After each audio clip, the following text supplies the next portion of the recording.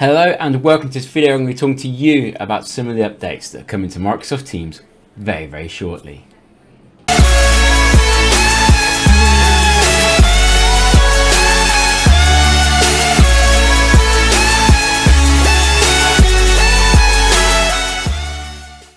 Hello and welcome along to this video. Today I'm going to be sharing with you some of the updates that are coming out, my opinions of these updates and the status of these updates, so when we might be expecting them.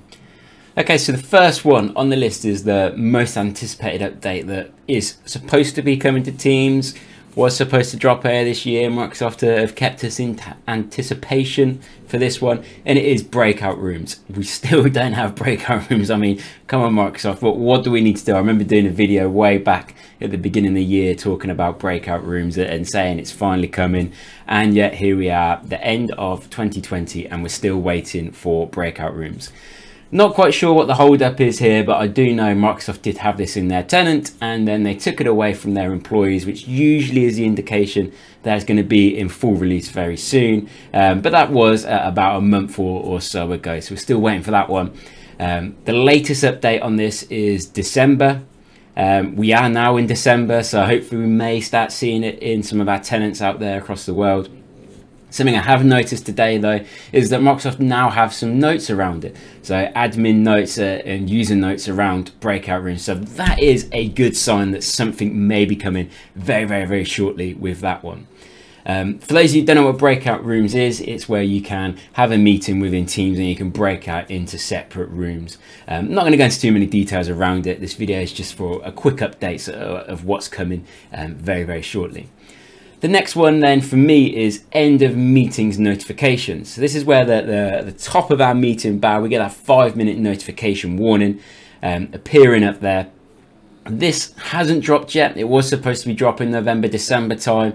Again, we are now in December, so hopefully we'll be seeing this very soon. I think I did speak to someone last week in a Teams meeting who did say they had seen it pop up, so hopefully we'll be out there for us very soon.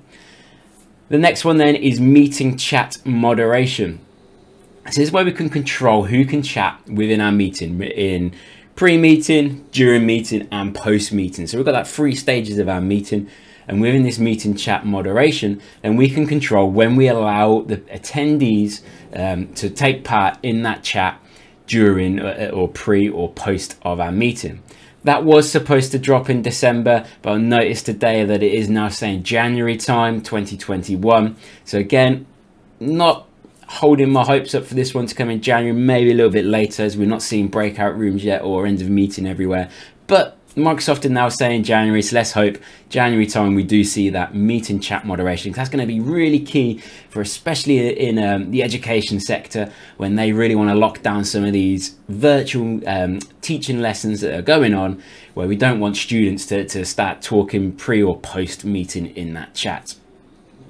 Another one then is public preview for end users. I did read about this back in November, and the indication was that it was being rolled out in November. I don't see this in an admin panel, and I don't see my option from the about. So again, I can't find any dates today, so apologies for not having a key date on this one of when this should be dropping.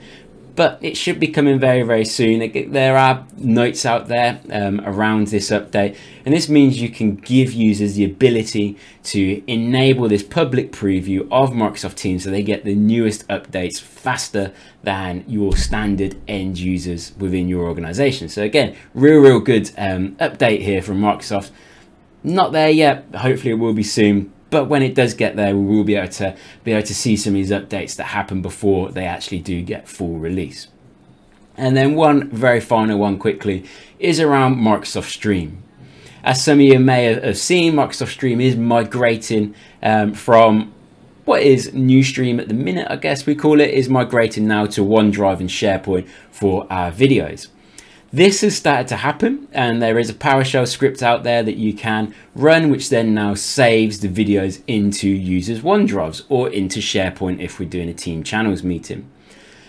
Just something to note, right now though, if you do enable this, you do lose all the accessibility features that you get within Microsoft Stream.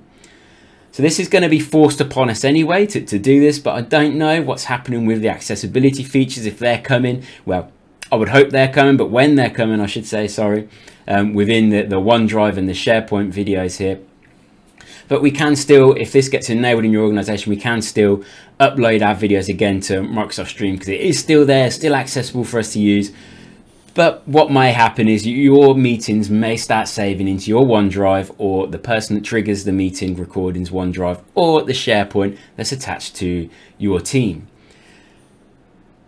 This does bring in real nice new ways of sharing that content though, that meeting video, that meeting recording. We can now start sharing it externally, because as we know, Microsoft Stream was an internal application where we couldn't share it externally across the outside of our organization. But now, because we're going to be using OneDrive or SharePoint, we can now have the possibility of sharing that externally with people outside our organization if we need to.